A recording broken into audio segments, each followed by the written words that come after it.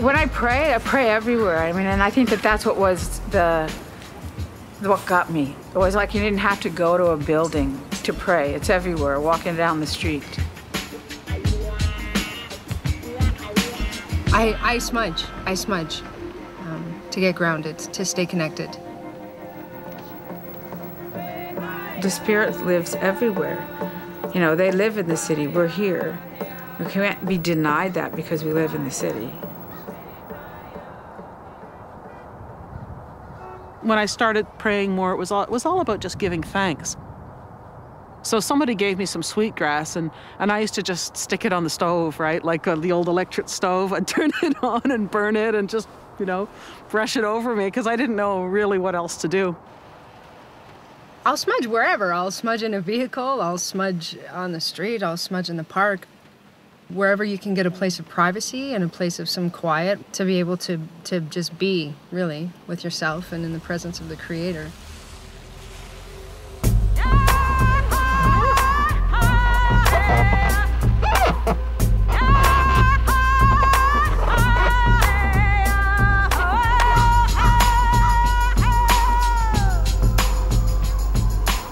You know, we come to the city and we're not visible. We get really lonely when you come into a city of 2.5 million people and you haven't seen a Native person in 2 hours. You wonder, where are they? You know, you get lonely. I grew up Catholic and never felt like I belonged there. I never felt safe. I always felt like I was doomed because I'm also gay. So I was going to hell in a handbasket, really. And so when I went to my first sweat lodge ceremony, that's where I felt, this is home, it's tangible, something tangible to believe in. It was the earth, it was the moon, it was the rocks, I could feel it, I could smell it, and I felt like I fit, it was home. Way, hi-oh, hi-oh.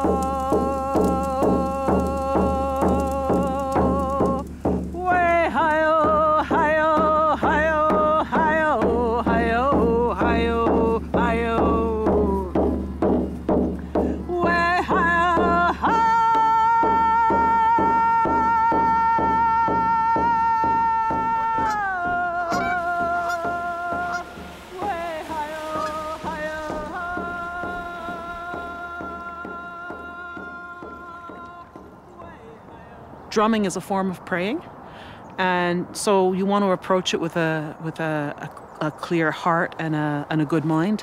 So I learned about smudging before I drum to kind of purify ourselves.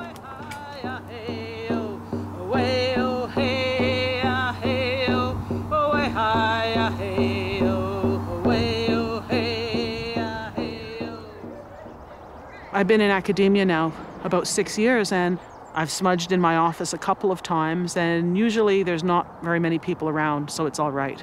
But I'm always aware that when I smudge in my office, it can be interrupted. Someone can come along and challenge you under the fire code, you know, that kind of thing. The institution isn't made with smudging in mind. I find it's easier to be able to smudge in a place if you have a relationship with the people in the space. Because if you don't, or they have a lack of awareness or a lack of understanding of what smudging is, or like, well, what does it entail? And well, you know, you try and explain what it is, and they think that there's gonna be a fire or something, and oh, you know, they gotta worry about their insurance and stuff, and it's like, no, it's, you know, so sometimes it's just people's misunderstanding or their lack of knowledge that can be a problem. Problems around smudging in theater spaces? Well, the other night, we were going to smudge, and we asked for permission, and the artistic director wasn't there at that time, and the other person was afraid to let us smudge in a room because there was carpet on the floor. And he didn't understand. We tried to explain to him what it was, simply. And he took us downstairs, and there was like painting that had been going on. It like reeked of tarnish. There was liquor bottles everywhere.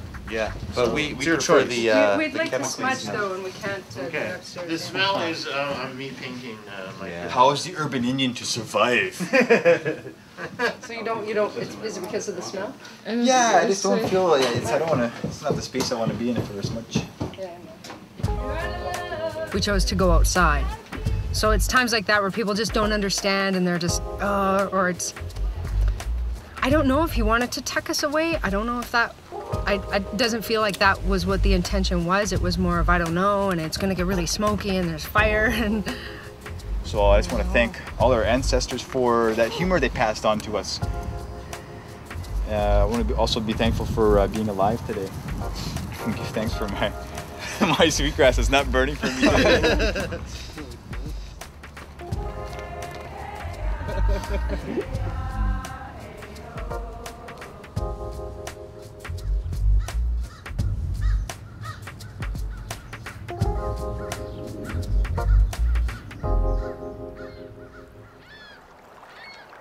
I remember being down by the lake shore, and that time it was the anniversary of my mother's death, and I wanted to sing a song. I feasted her, wanted to sing a song.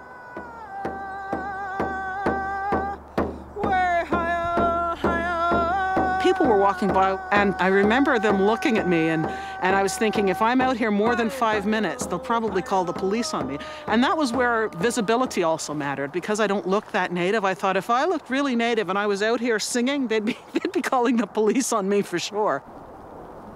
But it's always strange to try and do that in the middle of a white society that has no knowledge or interest or respect for any of that.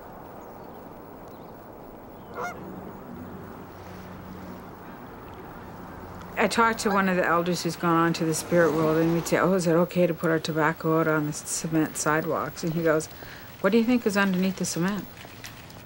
I went, all right, Mother Earth, of course. You know, what do you think is underneath this building?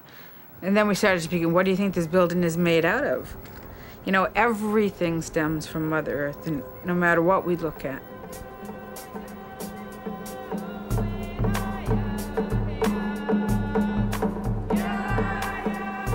The moon is full, I think, of what people are doing in the city. I mean, it is full wherever we're going to be. We live in downtown Toronto, so if you live on the 29th floor, you're not going out to the ground, you're going out to the balcony, or maybe just an open window, right? So you offer that tobacco, you offer that prayer, you recognize it is the full moon.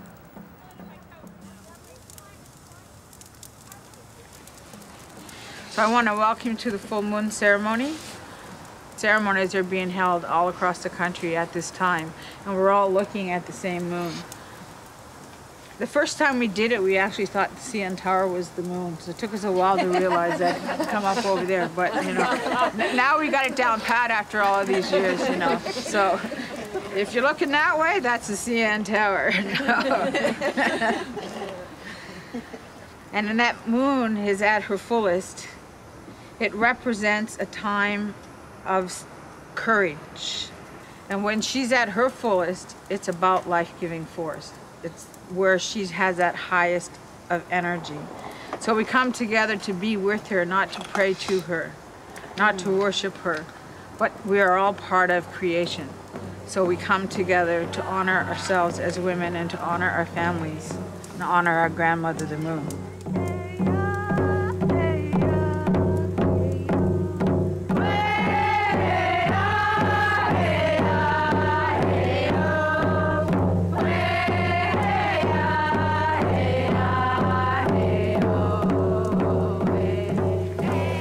You remember about the moon and what it represents and how you are that moon as you walk on this earth.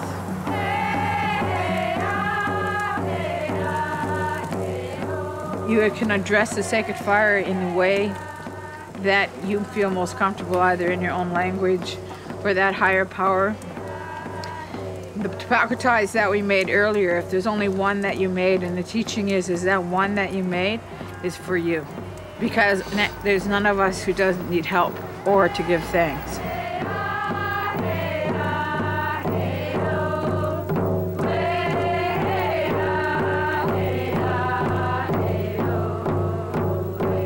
Native spirituality is not an organized religion.